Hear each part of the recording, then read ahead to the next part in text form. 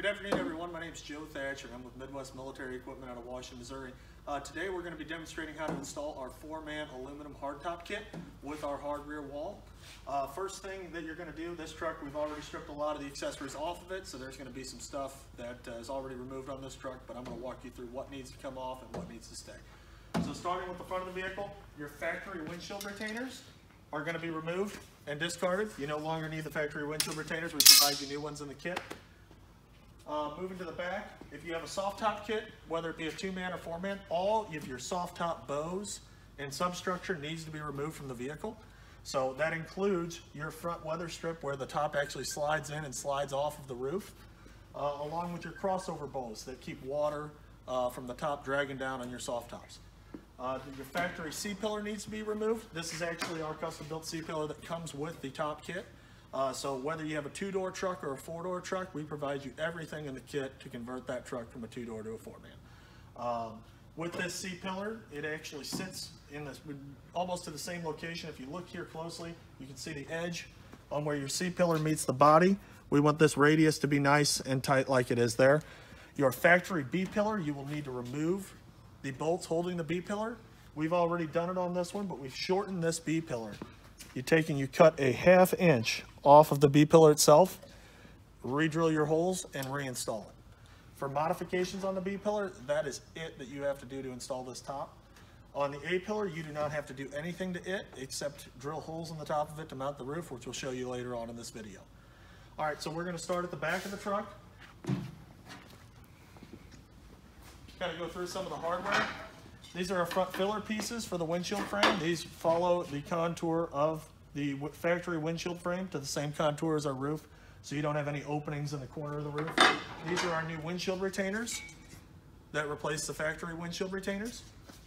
We also provide you with a center retainer. It is the same as the stock retainer, so if for some reason you want to use your stock one, you're more than happy to, but we do give you a new one in the kit. So as you can see here, we've set the roof on the vehicle. We have all of our holes pre-punched in the roof for both our rain guards and our A-pillar, which is your front windshield frame. Our B-pillar has already got pre-done hole placement in it, so you know where to drill your holes in order to mount the roof. And then our C-pillar already has the rivet nuts installed on it. And the rivet nuts are what's going to attach your rear wall and your roof to the vehicle itself on both your C, B, and A-pillar. These rivet nuts are 1/4-20 thread pitch. The bolts thread right into them. We're going to demonstrate later on in the video on how you actually install the rivet nuts into the roof and how you drill and mark your holes. A big thing is on these roof kits, Humvees are built on what I like to call a 1/4 inch rule, where everything's a little bit off on the bodies. Not every body is the same. So with that, it is very important whenever you're installing, whether it be our 2-man top kit, our 4-man top kit, or any other accessories including doors on the Humvee.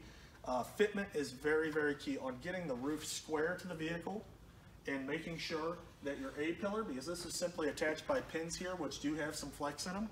Sometimes on certain vehicles, you actually might have to end up running a strap from your B-pillar up to your A-pillar and tensioning that down to be able to get this distance here square. If you're running into issues with fitment or anything like that, it's more than likely in your A and B pillar is where you're running into your issues, because these do flex, and that if you do not have these bolts tight in here, a 1/4 inch on the top translates to a lot when it gets down here to your doors fitting and everything else. It also transfers to the front where your windshield retainers actually meet this top leading edge of the roof itself to make that seal.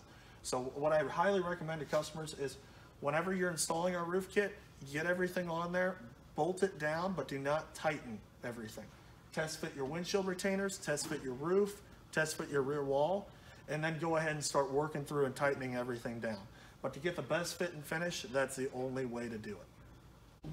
All right, these are our A-pillar filler pieces. It takes 2 to raise the front. The whole thing about the Humvee is the roof actually slopes, and you want that so water is able to run off the top of the roof.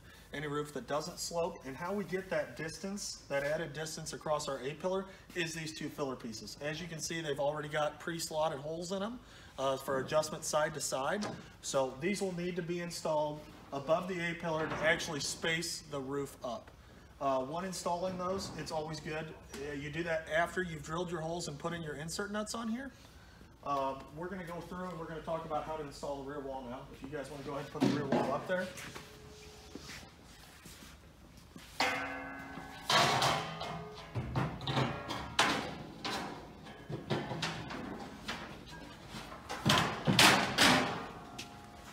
The rear wall, as you can see, has the pre-done rivet nuts in the C-pillar where your bolt holes line up with the rear wall itself. This is actually our rear wall filler piece.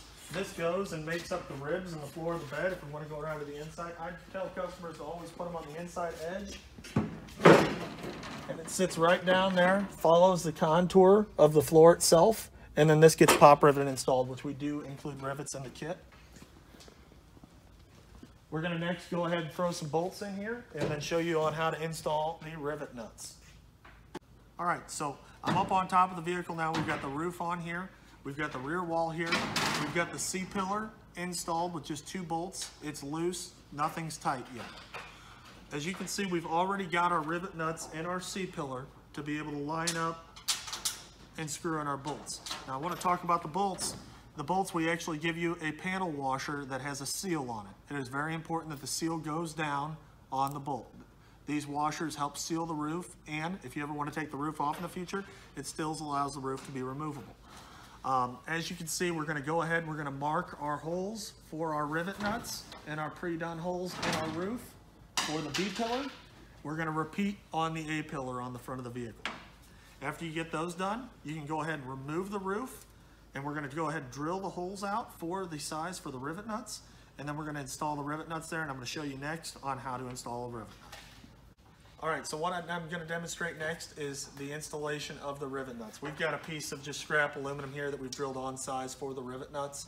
So that way we're not up on top of the truck trying to explain to you how to put the rivet nuts in. Rivet nut tool, they're a very simple tool to use. You can buy them on Amazon. Most auto parts stores sells them.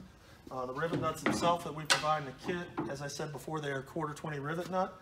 This allows us on our A, B, and C pillar to just simply thread the bolt right on. So what you're going to do is you're going to drill your hole out for the rivet nut size, install the rivet nut into the panel. You're going to take your rivet nut tool, thread it into the rivet nut, and then go ahead and pull this tight. I always like to just hit them twice just to make sure that they're done. Unthread this out. And now you've got pre-threaded 1/4 insert ready to install the roof. So we've got the roof all bolted down. The next step is going to be installing the windshield retainers. We actually, a lot of times these trucks are known for the factory screws when you take the windshield retainers off, since they are a very small screw breaking off. So we actually changed our hole placement slightly on our windshield retainers, and we provide you with new self-drilling screws in order to mount these. You're going to make sure that your edges are clean all the way across here so you get the best seal. With that seal, then you're going to go ahead and tighten down your windshield retainers. Our top is still not tightened down all the way yet, as what we like to do is we like to get our retainers on and then draw the roof down to the retainers. Next, I'm going to be demonstrating how we install the rain guards on the vehicle itself. The rain guards have got pre-punched holes here, which we'll go over that. So next I'm going to be installing the 1/4 inch thick rain guard on the side of the vehicle. We've already got pre-punched holes in the rain guard itself, along with our pre-punched holes that are in the roof that I showed you earlier on in this video. We're going to use the same 1 inch 1/4 bolt with a 1/4 nut and 2 1/4 washers to install this on the vehicle. They simply go up onto the side, and you put your nut on your back side and tighten it down. This helps when you put doors on the vehicle. It gives you an edge where the door can actually seal against and allows rainwater to run off the roof away from the door itself. Also gives it that tough, beefy, up-armored look. The next step I'm going to be showing you, once again, the rear wall seal.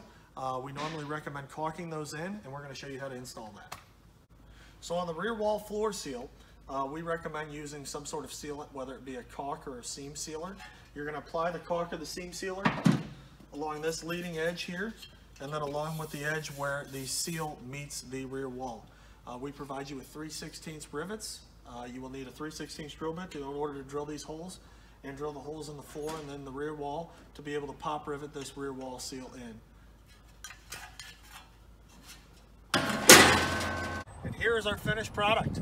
This is our 1/8 inch aluminum hardtop kit. You can see the rain guards are all tightened up. This whole truck's been painted to match. We've got the rear wall installed, rear window installed. Our rear wall floor seal is installed in the truck also.